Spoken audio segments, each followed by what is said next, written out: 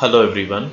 In this video, we will be discussing about some of the concepts in the lubrications, that is the heat generated concept, heat dissipation concept, bearing modulus, coefficient of friction. So all those things we will be discussing in this video. So already in the previous video, we have discussed some of the concept of a heat dissipated. Just for the continuation purpose, I'll just repeat the same thing. So we know like the heat dissipated based on the projected area of the bearing in the previous example what we discussed. So the formula can be written as HD is equal to CA into TB minus TA, where C is nothing but heat dissipation coefficient and which can be taken from the data handbook. And we have another formula to determine the heat dissipated from the bearing, that is HD is equal to I into D into T plus 18 square by K3. So K3 value we can take it for two conditions, that is for the well ventilated and for the air condition. So for the well ventilated and the heavy construction, it is 0.2674 and 10 power 6 for the bearings for heavy construction well ventilated, and for K3 is equal to 0.4347 and 10 power 6 for the bearings of the light constructions in the normal year. So where capital T is nothing but Tp minus Ta, where we know that Tb is nothing but bearing surface temperature and T is the ambient temperature, and the explanation of this graph was already explained in the previous video. And even these conditions also we need to follow that for good performances.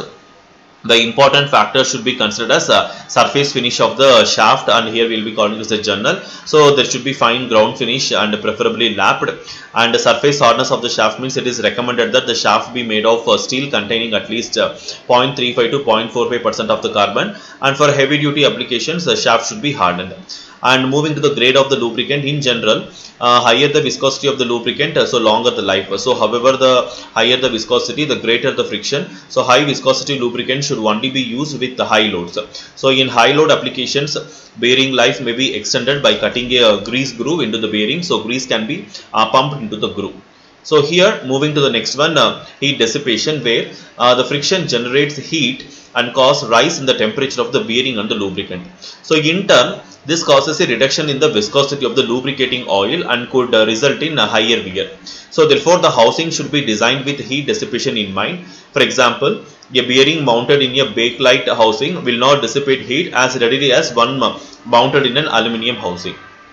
And moving to the next one, shock loads and clearance, where shock loads is nothing but because of their oil cushioned operation, sliding bearings are capable of operating successfully under conditions of moderate radial shock loads. So however, excessive prolonged radial shock loads are likely to increase metal to metal contact and reduce the bearing life.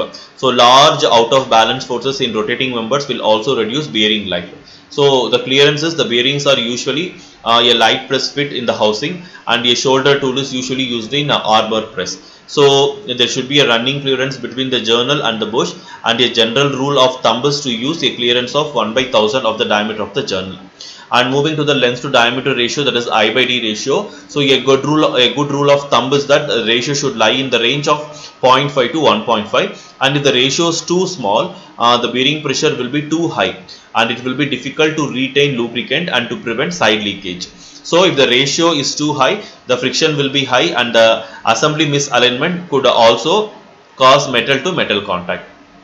And two more important concepts, that is a bearing modulus and coefficient of friction. Anyway, like indirectly we have discussed in the previous videos, like now we will discuss the actual definition and the formulas. So bearing modulus is a modulus which is used in the journal bearing design, and basically it is a dimensionless number. And the bearing modulus is denoted with C, and the formula is Z into N divided by P, where Z is nothing but oil viscosity, and small is nothing but speed of the rotation in revolutions per minute, and P is nothing but bearing pressure in unit is Newton per mm square. So for any given bearing, so there is a value for indicated by C, so for which the quotient of friction is at the minimum, and the bearing should not be operated at this value of bearing modulus, since a slight decrease in speed or a slight increase in pressure will make the part of the shaft or axle that rest on the bearing operate in a partial lubrication state, resulting in high friction, heating and wear. So to prevent this, the average value of bearing modulus should be Zn by P should be greater than or equal to 3C, or for large fluctuation and heavy impact loads, Zn by P which is equal to 15C approximately. And moving to the next one, coefficient of friction.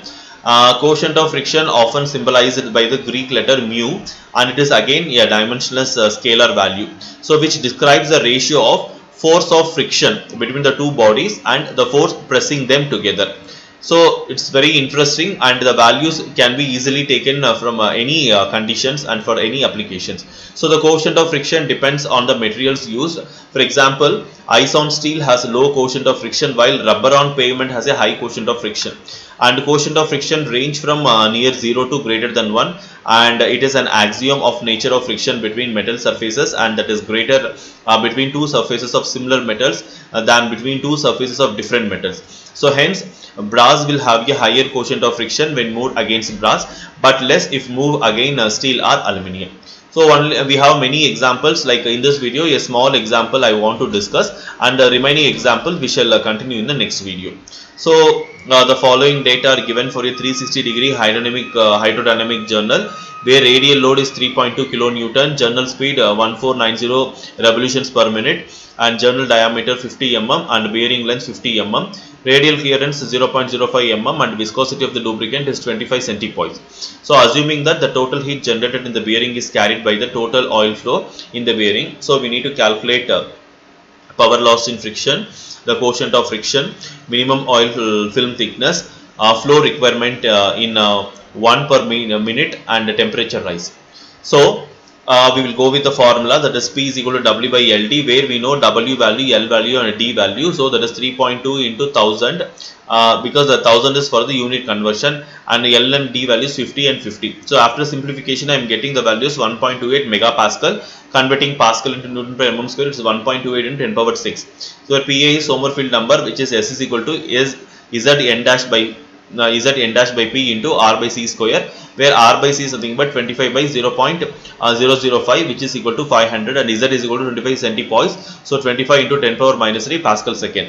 So substituting this, so 1490 by 60 we will be getting a 24.833 R per second we will be getting. So substituting the above values, we get S value, Sommerfeld number S value is 0.121, and for S is equal to 0.121 and L by D equal to 1, which is given in the question, I will be going with the graph, that is the frictional variable from the graph. R by C into F is 3.22, and the minimum film thickness variable is H naught by C, that is 0.4 flow, and flow variable is Q is equal to Q by RC in N dash L, so that is 4.33 after substitution. So finally I am getting F is equal to 3.22 into 0.05 by 25, so that is 0.0064, and frictional torque T is equal to FWR, that is 0.0064 into 3200 into 0.025. So finally frictional torque is 0.512 Newton meter. In terms of mm means 0.512 into 10 to the power of 3 Newton mm.